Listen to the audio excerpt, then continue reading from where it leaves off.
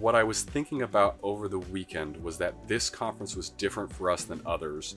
When we've gone in the past, we were a really young company, and I had so much more pressure to like hustle and get the leads and get business going and, you know, make the sales and all these things. And that's a great motivator.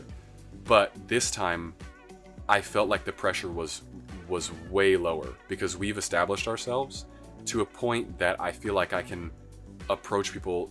I can just feel more calm about the process. And I feel like that's what I'm always encouraging business owners to do.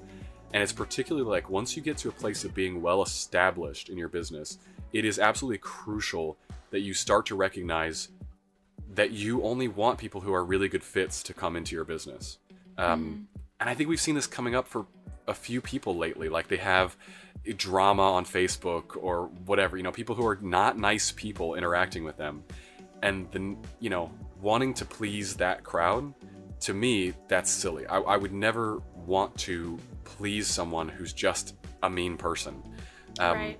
Not really interested in their business, if that makes sense. And I think a lot of our clients are really on the same path as that, which is good. And it's precisely what I felt like this weekend, which was like, if someone comes by my table, I'm going to give them a sticker and a phone stand. I'm going to be excited for them. If I'm a good fit for them, we're going to find each other and we're going to work something out.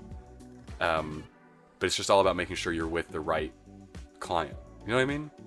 Yeah, definitely. And I mean, it's like nice too because you have, like in any industry, right? Like once you have established yourself as like the expert, like you get to like be pickier per se about that and really like make that a true relationship that's going to like benefit both parties, which is exciting.